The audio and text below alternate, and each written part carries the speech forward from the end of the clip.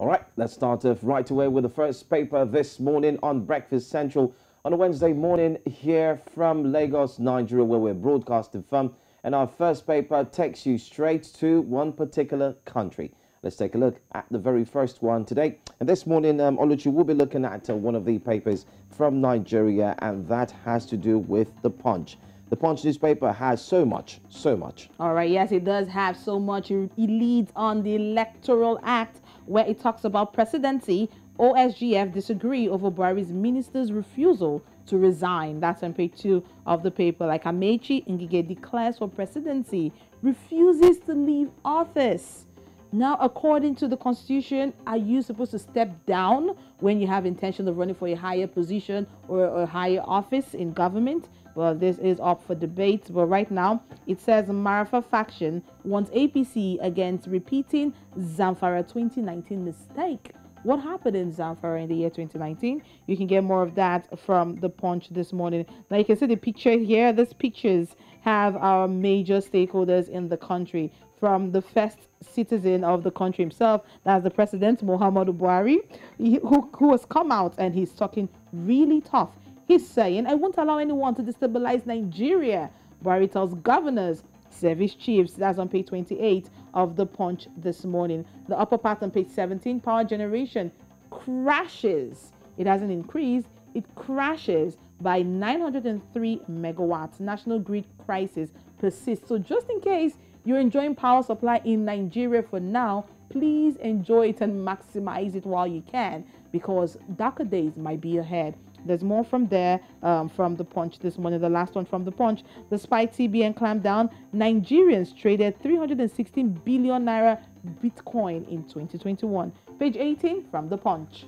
All right, so much from The Punch there. I also liked that story there where it says the Christian sexual act school, parents, pupils meet parent police today. That's one story there. And also that one, drop your presidential beats, a Fenifere leader tells Tinubu and Shibanjo. Anyway, let's go straight to The Citizen. That's what you can find on the screen there. The Citizen is one big paper there in Tanzania. Insurance firms bounce back from COVID impact.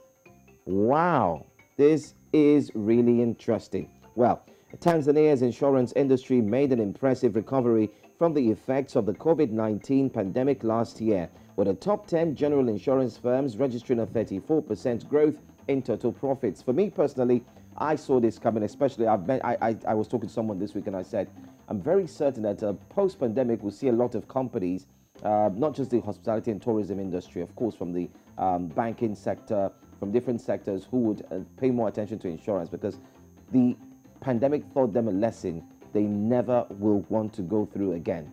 People who had to sell off their buildings, their properties, people who did not engage in insurance for their staff and so on. You mentioned it. So it's much more like an eye-opener. So the only thing you could do is you just do well to invest in insurance, make sure that you protect the future and so on and so forth. Don't forget, a lot of people were also sick. So had it been they had the HMO, the insurance policies as well, it would also help them to fall back on that insurance policy to take care of their health. So, Joe, the insurance company, are they praying for another surge this might affect them positively? I mean, this is coming at a time when people could barely afford health when it comes to taking care of themselves. But the people who could afford it, the elite, the upper class, saw the need to ensure that if they're not available tomorrow, at least their family members are well taken care of. That has brought the upsurge that we're seeing right now in the insurance sector. But I mean, this is coming at a time where people are still questioning how well have you sensitized the people in your country on the need and importance of insurance. If there's a disaster today, how many people look at the one that happened last year in 2020? I mean, the NSAS saga that happened. A lot of businesses were heavily affected. Insurance companies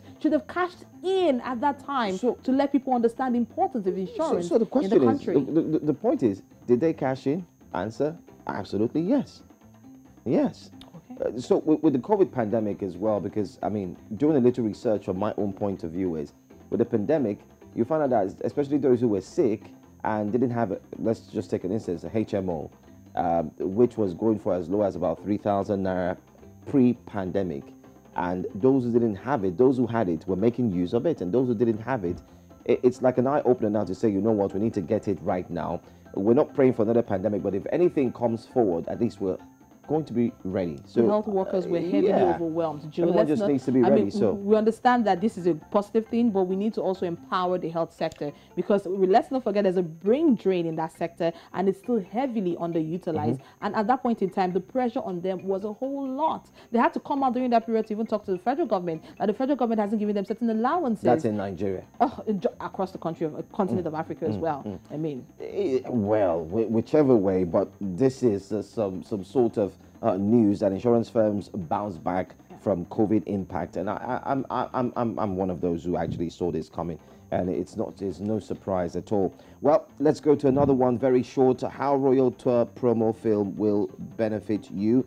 That's a movie and so on. But in that front page, you can see the President Samia Suluhu Hassan and American producer Peter Greenberg answer invited guest questions during the premiere of the Royal Tour documentary at the, I can't see this, but I'm sure it's a museum. Yeah, of course, in New York on Monday. So you had Samia Suluhu Hassan in New York answering questions concerning the new documentary. Well, you can read up to know where you can watch the documentary and so much more. That's what I'm going to take from The Citizen. And to wrap up in the papers this morning, let's head to The Nation very quickly. The Nation is talking really hot about politics. Battle for PDP ticket hot up as nomination closes today. That's what it says. Tambo submit form.